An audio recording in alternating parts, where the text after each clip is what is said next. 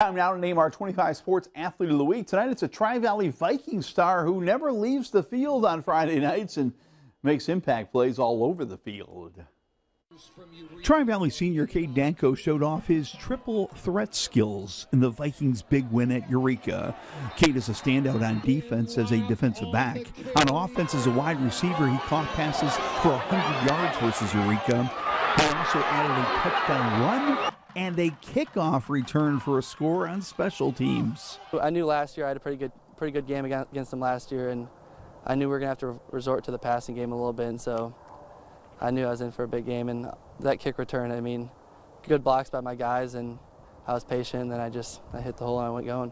He gives us another threat that people have to respect. You can't load the box, because if you load the box, he's going to be one-on-one, and you can't leave him one-on-one. So he's very valuable to us on both sides of the football. And then, he plays the middle of the field for us and as our free safety. Cade Danko has grown up loving Tri-Valley football. He's proudly following in his state championship brother's footsteps.